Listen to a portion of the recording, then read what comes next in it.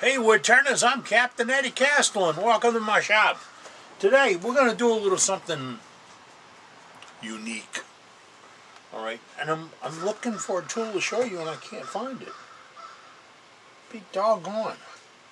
So I guess what I have to do is actually make the tool I want to describe to you. Yeah.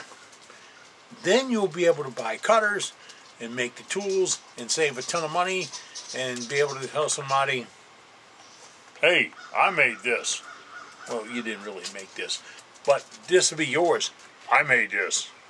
You know, and you have the right length handle and all that. We'll talk about all that, but all you got to do right now, you know the drill, right? You lined up? You ready to go? Watch.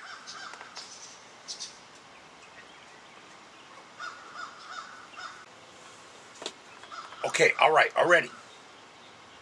Yeah, I had to cover all three bases. We're ready to make something.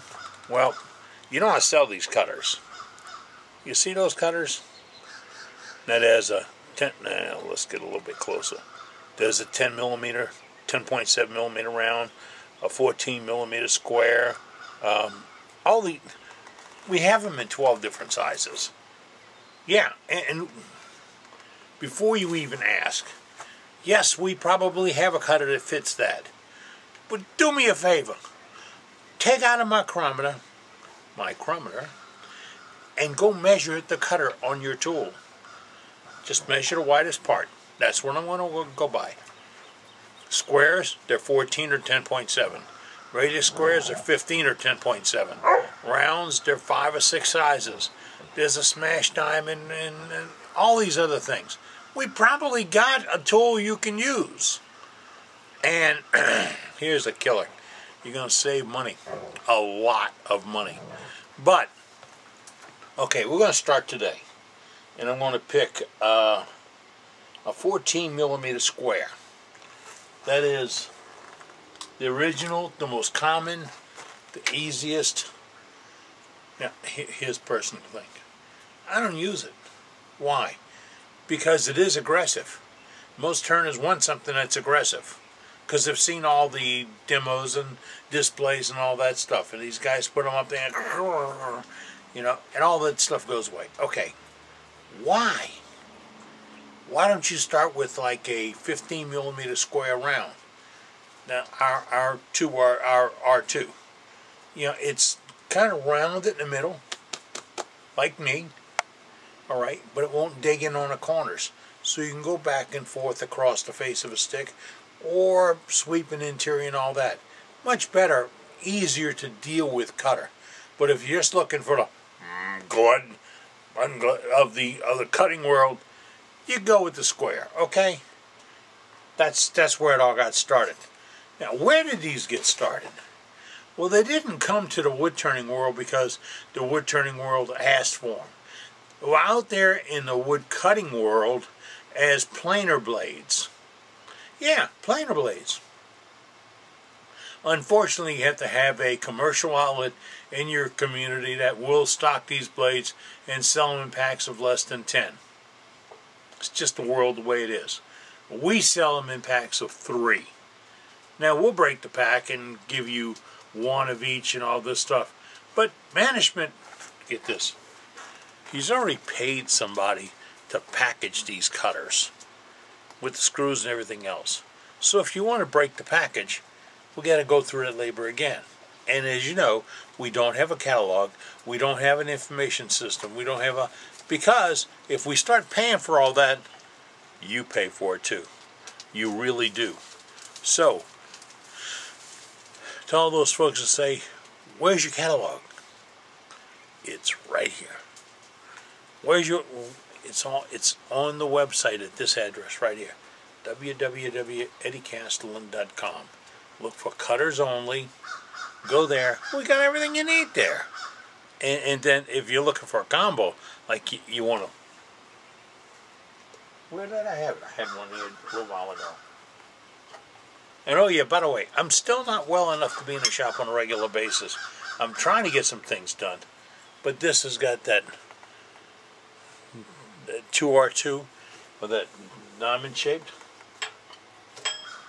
That works out good. Okay. Now, if you're ready, I want to put my apron on because I don't want to ruin the shirt over the grinding. And then we're going to get to making this tool. Ready? Ready. Oh wait, if you're ready, you may want to get your apron on too. Yeah, it's just an idea. I mean, she ain't looking, but I got to do this to save the shirts. Ready? Yeah, I thought you'd get ready. 1/2 inch mild steel bar. 1 14mm square cutter. What do? Well, we check the outside width. That's going to be our tool. Then, what I really want to do is get this tool to mount right there. Now, there's a couple of ways to go about this. The one I like it the most, you get to look at that? Alright, the one I like the most is just put a mark there.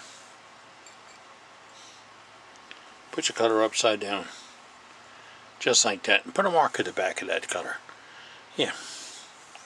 That's going to be the line where we're going to cut or grind out this part. And I'm going to take that. This is my micrometer. It's from Home Depot. And you can see how fancy it is with the soldered in or the battery locked on and all that. Works nice. Now, that line, I know you have a problem seeing that. You see that little line that's on there? That's going to be where we're going to put a seat for our tool. Now, how am I going to put that seat there? I'm going to go over to the grinder and grind in a flat spot. Yeah, that's all I'm going to do. I'll be back when I grind it. I don't have a camera over there. Just so that we're all on the same page. What I did just now is step over to the grinder and I ground that seat. You see it? It's flat. It's the same distance back off the face of it as the cutter would be. And guess what? If I were to touch that right now, I would guarantee you it's hot enough to melt skin. So work with gloves or protect your hands. Now, I'm going to go ahead and put a little nosing on the front of it. Okay?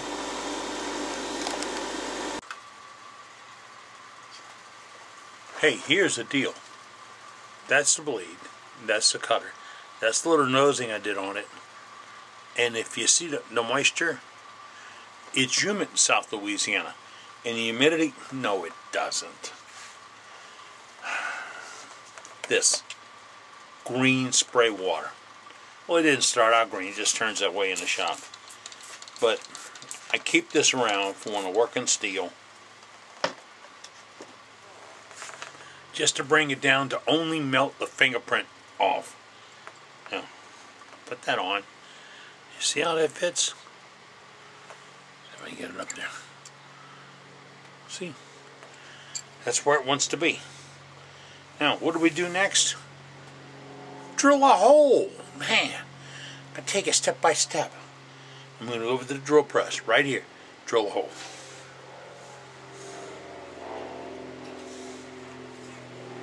I'm pretty sure you can see what I'm doing here. But this is being held in my cross-lock tool for my drill press. Why? Well, because when I do get in the mood to do this stuff, I'm doing a lot of them. So I'm going to put the bit down and I'm going to line this up. What I want to do is come down right in the middle of the hole in a bit. Not too much off one way or the other, okay? And you can just toy it. This is the preliminary drill.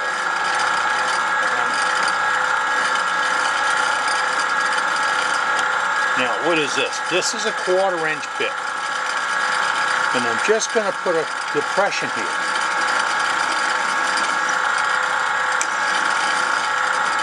Now, what's that depression do? It gives the head on the screw, the countersink on the screw, a place to go hide. That's what I'm doing here. So after I get that, I'm going to change the bit out. And some of this equipment hasn't been turned on in over a year.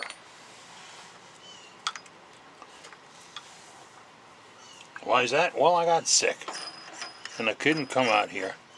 And still, it's not really comfortable to be out here. Why? Doctors tell me that for about another year or so, I get real careful about falling and hitting my head.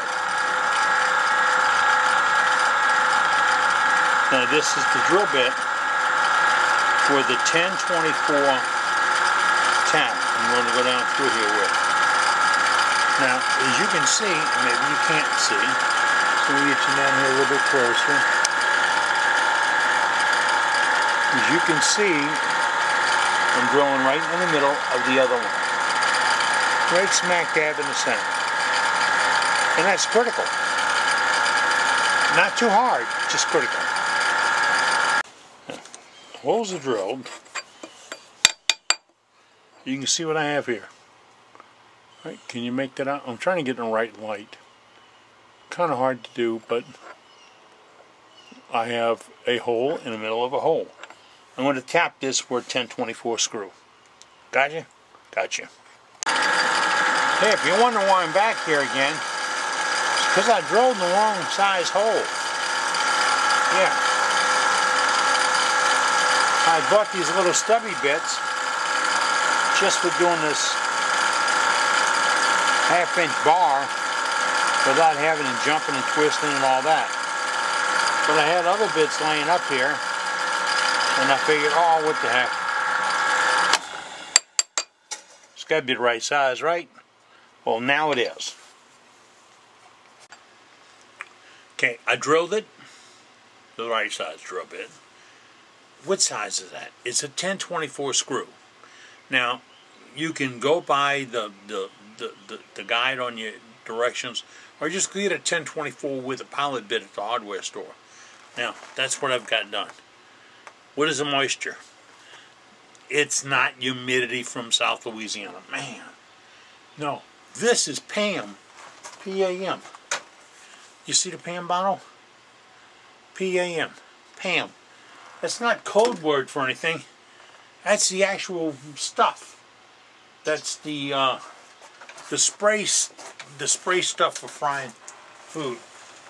And since I'm never ever supposed to eat fried food,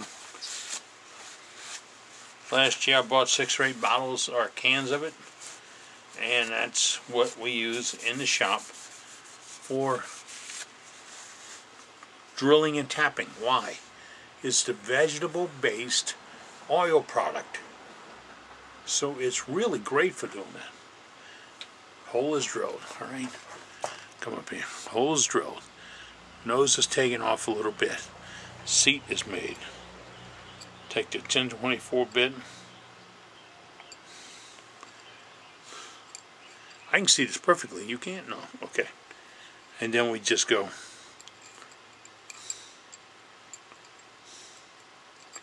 right down into it. We tighten that up, and that's how it is. Got it? I think you got it. I'm seeing things I've turned on. I got to turn off. Okay, that's it. It's done. You see that? See how the cutter sticks out beyond the steel? That's why we nosed it off a little bit. When I was a cabinet maker, that was mousing it off. Alright? And that's it. Now, a couple of things. I used a 1024 bit because the other guys won't really tell you what their bit size is. I gotta go.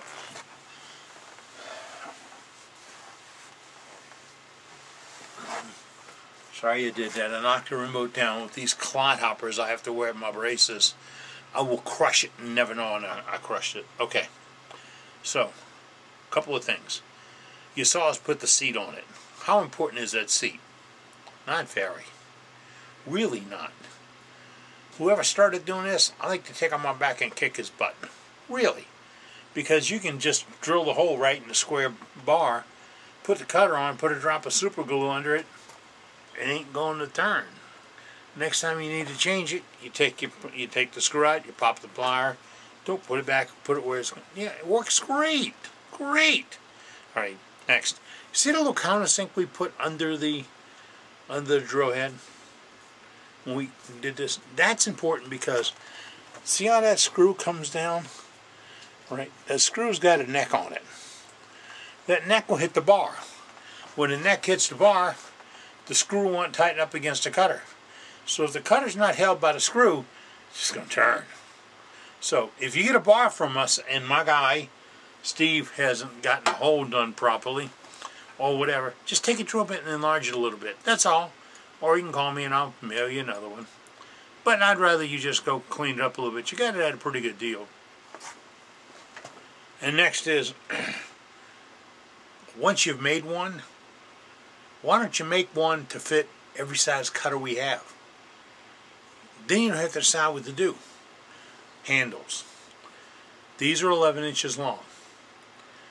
Now, they're made to where you can put 3 inches into a handle and you have all the rest of it sticking out there, and it doesn't hurt anything. How long is a handle? Just 3? Just take that times 3. So that's a 9 inches, the shortest you can get away with. After that, it's up to you. You know, I saw a picture yesterday on Facebook, and thanks for joining Facebook. And oh yeah, by the way, if you're not a member of my society, I like that, society. If you're not a member of the group here, subscribe. Where? Right? No, there's a space right outside of this image that says subscribe if you're on YouTube. Subscribe. Then you'll get all of them updated. And you'll get the access to 250 plus videos that's out there. Okay? They're all there. Now, started to tell you something, got off the track. Boy, I tell you what, after a brain injury, getting back on the track can be fun. Alright. You make the handle to fit you. I saw a picture yesterday on YouTube, on Facebook, of a handle with steps in it. Where the guy did steps. I thought I had one here, and I've looked a couple of times and I can't find it. What's that do? What's that step do? You only put one hand on the tool. It's not like you're going to have 3 or 4 hands up here. No. You don't need them. And it's going to make you grab the tool funny. Where if you make it slick all the way from front to back, and I thought slick and slippery, just slick, then you can grab it where you need it and it works more comfortably. Really does. Now, you've just made a bar to fit your carbide cutter. Took us maybe 20 minutes, right? Mild steel 1024 screw available at the hardware store. Drill and tap available at the hardware store. Handle right out of your shop. I don't do wood. If you're waiting on me to make wood handles, keep waiting because it ain't happening. Why? Well, because I'm busy just trying to keep moving, keeping things going and getting things like this done. That's all. So, alright, we got past that. If you want cutters, you got to go to my website. Again, here's that address. www.eddiecastellan.com. Go to cutters only and you'll find the cutters. Go to combos, you'll find the cutters. And if you ever saw one that said tips and hints, when I got sick, my lovely daughter, my beautiful wife, got together and cleaned up the computer to keep us in business. Some of that stuff disappeared. They didn't understand what it was, and that's okay. I wasn't very good about leaving passwords and all that other stuff. And in real fact, I was pretty rotten about even putting passwords on stuff. So they've cleaned all that up and the tips went away. But what I do have is under sharing information. Sharing information. Click on that and you'll find most of those things that you need. Yeah, and that's where I stick stuff all the time. And if you're not getting the newsletter, on page 1 at the lower bottom is a click to get onto the monthly newsletters and tell you how to subscribe so I can send them to you. But after a while now, I'm just going to be dropping them back on page 1, and that's where you'll find them. I'm Captain Eddie Castellan. You've been in my shop, and we've been making shavings. This is fun, really is. And I'm glad to be back. Thank you for all your kind words and thoughts and 300 plus birthday messages. Most of you guys are my age or better. I'm 66. And you realize that just to have a friend tell you happy birthday takes a little bit further than the people that you're with all the time. And that was special, and it was nice. And oh yeah, I'm not gonna cry on you. Cry later. But we had a good time that day. Really did. You take care. I'll see you back again real soon. And until then, get out in your shop and start making shavings. Yeah, that's the way to go. You take care now.